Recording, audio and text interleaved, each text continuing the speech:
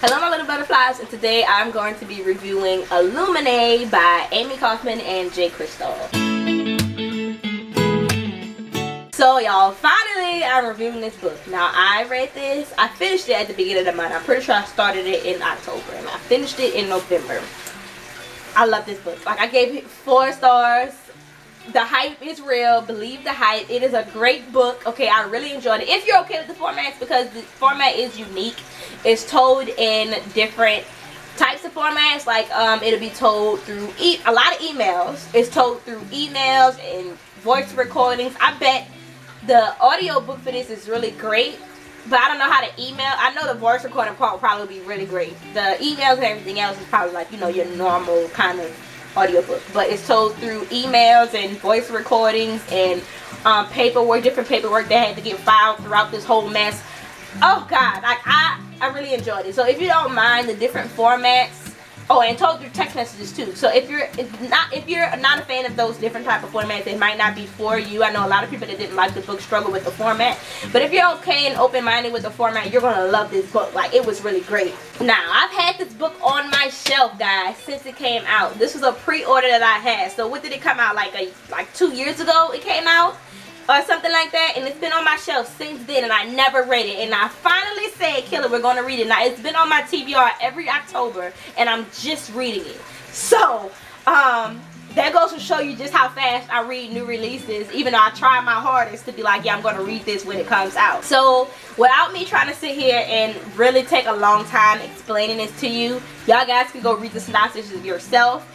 But my, in short synopsis, is that this is like a futuristic war in space with a lot of artificial intelligence, like times, like your wildest dreams times 1,000. Like, it's like more, it's so, like, this technology in this future is freaking ridiculous. So it's a lot of artificial intelligence, but then what threw me off that I didn't know was gonna be in here is like this outbreak that happens. It's like a zombie-like outbreak. Now, I'm not saying it's zombies, but that's the best way I could describe it. It's a zombie-like kind of disease that starts to break through everybody. So it's a lot of stuff going on. It's a lot of heartbreak too. Like, oh god, and not saying a romantic heartbreak, like this heartbreak throughout the characters, y'all. Like, it's savage. Like, it's a really good book, okay, to get my thoughts together. It took me a while to get my thoughts together when I wrote the review, because I was just like blown away at the end of the book. I was like, yeah, I definitely gotta read the next book. So plot wise though, even though it started off with action, it started off in the heat of everything, it still took me a while to get used to the format. Not a long time, way before I even hit half the book. It just took me a little while to get into the groove of things, and once I got into the groove of it, because at first I was a little bit iffy about how I was going to like the book, since I wasn't used to the formats. I was like, I don't know if I'm feeling the different formats. I was getting a little bit confused, just a little bit, for like the first couple of sections, chapters, I guess.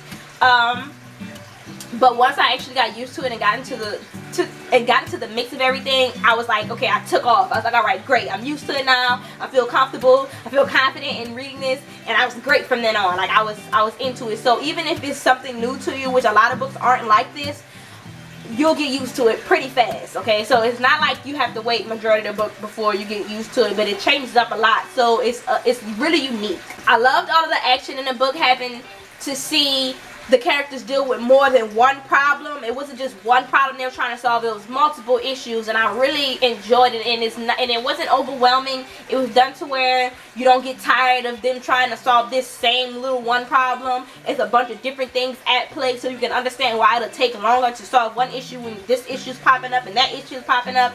And it was just, I loved it, and it really felt like reading it like you were problem solving with the characters too. It's like you was trying to put your input in, and it really felt like you were solving the issue with all of them. And I really liked that I felt kind of involved in the story. Character wise, I was shocked by how emotionally involved I got with the characters, because at first, when it first started off, I wasn't a big fan of Katie, because I just felt like I didn't have that connection with her. I just felt like she was like an empty character at first. But as the book went on, I started to get to know her more, and I started to actually build a solid like foundation with her, to where by the end of the book I was like really, you know, I was like really involved with her. I was like, she's a cool person. I understand her now, because at the beginning beginning of the book, I was just like, I don't know if I'm gonna like her because I just don't feel anything for her. But I like that I got the chance to build it up over time because I got to know more about her piece by piece. I got to, you know, feel bad and feel happy with her.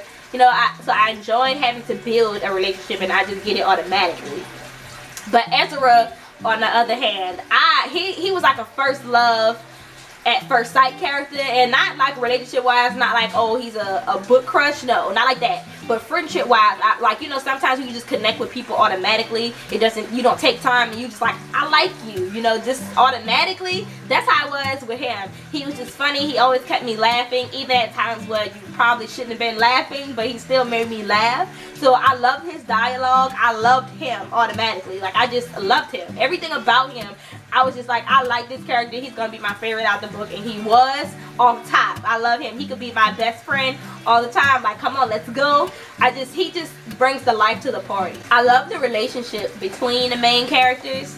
I like getting to watch their relationship grow and then kind of settle their differences and put their differences aside to help each other and to realize what was more important and to solve their issues instead of just being on that same page. Because when the book starts off, and I think it's just in the synopsis that, well, they have just broken up the same day when everything starts to go down over a misunderstanding, over miscommunication. So getting to watch them put their difference to the side and actually solve their problem like adults was great. And I mean, like, it's not like watching their growth just as characters through a book, but as people. Like, you get to see them as like real people, because if more people would actually sit down and discuss their differences the way they did, even though it wasn't all at one time, it was realistic. Because when you break up with somebody, you're not wanting to talk to them that same day. It might take some time, but just the fact that they actually took the time and didn't just throw it away, you know, just like that, I loved that growth. You can see them grow up and not still stay like children. You can actually see them grow up. So I enjoyed that. And the one thing that Ezra and Katie's characters have in common that I love so much is their sarcasm. I loved watching them be sarcastic with each other. It seemed like everything, no matter who they was talking to, at some point it is the sarcasm that really lightened the mood. It really took a heavy and like sad situation and kind of made it a little bit less serious. So it less heavy, it lightened the mood a lot with their sarcasm. And it wasn't overly sarcastic to where everything came out their mouth was sarcastic. It was almost just like you're being sarcastic and you're not knowing, but it's part of your personality, so you can't help it. So I really enjoyed how the characters were done. I liked how she kind of developed them and had them grow, and they didn't stay the same way. So altogether, I really loved the book, but not loved the book. Like, there's a difference. Like, I could say like I love this book, but not loved it. Like Red Queen, I'm like, I loved it, like capital letters. This book, I just loved it, like, you know, lowercase letters. More than like, but love. Okay, if that makes sense. Like, you know, there's a difference between love and love. Like, I will gush over Red Queen. Like this book is gush worthy, but not like I am over Red Queen. Red Queen has my heart. But this book, you know, it was good. You know, I loved it, but not loved it. There's a difference. Like, I can't explain it, but there's a difference in the feelings towards each one. And I also liked how it ended. Like, it really made me like Katie more, how the book ended, because it really showed her attitude, and it really showed all the spunk that she has with her. So I loved how it ended, because it really showed her attitude. And I feel like I can match with her attitude, and showed that she's not going to lay down and take nothing. So I loved how it ended. I'm really excited to read the second book. I hate that it took me so long to read this, but I'm kind of glad that it took me so long to read this. I think if I would have read it right then and there, I would have got caught up in the hype. Like, the hype probably would have made me not like it as much, but because I waited so long, maybe that helped. You ever get that feeling like when you read a book when it first comes out with everybody else, you have higher expectations for it, and like you will criticize every little detail versus you waiting a while and then you read it after the hype has died down about it, and then it's like, okay, I really liked it. I enjoyed this book. So I'm glad I waited, because I think that did my review justice. So if you haven't read Illuminae yet and you're a late bloomer like me, you guys should definitely pick it up. It's a great book. It's a beautiful book to have on your shelf, but you don't have to buy it. It's a really great book. You can get it off Hoopla. Okay. They're not sponsoring this video. They don't pay me. I'm not a rep for them. It would be nice though, as much as I mentioned them. But you can get it from Hoopla. You can get it from the library. You can get it from Overdrive, I think it is. You can get it from a lot of different free book apps kind of thing. You can get it on your Kindle too. I think it's like every now and then it'll go on sale for the Kindle books. It'll be like $2.99 or something like that on the Kindle. So definitely read it if you haven't picked it up. It's really great. If you're okay with all the different formats, you'll be fine. But if you're not a person that really likes all the different formats like that, it might not be the best book for you. It might be better for you to have it in audio book versus you reading it with the different formats, so that way you don't have to worry about switching between formats and you still can follow the story.